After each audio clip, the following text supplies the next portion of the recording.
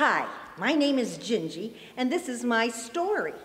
It all started one day when I was laying in bed, and I had a backache, and I started thinking about a dress that I used to wear.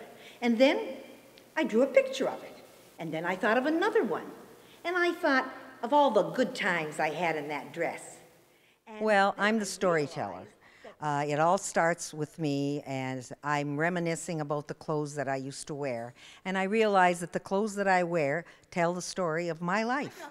Love Loss and What I Wore will hit the stage at the Center for Community Living in Port Colborne, with all proceeds going towards the support of programs they offer. Well, it's really a scrapbook of stories. They really don't cross. They're individual stories.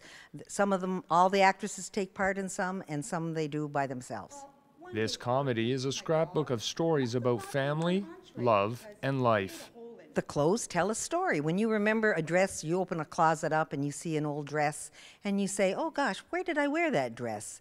And you remember where you wore it, and then you remember the things that happened when you were wearing that dress.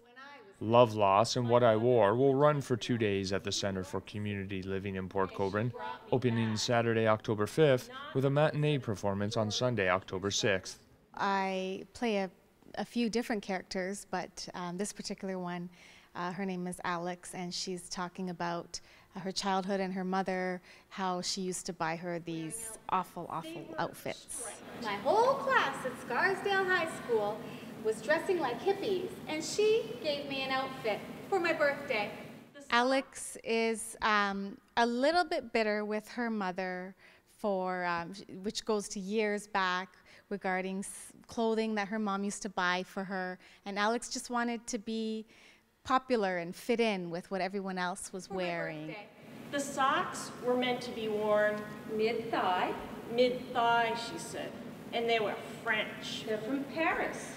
Cigarette-smoking, finger-thin Frenchies wore them. I play a multitude of different characters. Each have their own personality, and try to bring life to each one of them and their story that they have to tell. I just want to say I hate my purse. I absolutely hate it. So if you're one of those women who think there's something great about purses, then don't even bother listening, because I have nothing to say to you. There's one that I do really love, but it's about how I hate my purse.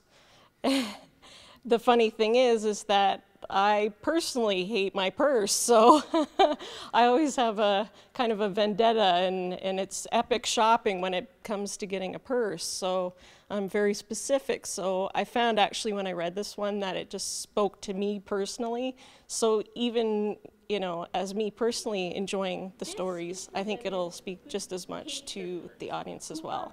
Tickets for Love Loss and What I Wore can be purchased by calling 905-835-8941, extension 0. In Niagara, you're watching The Source.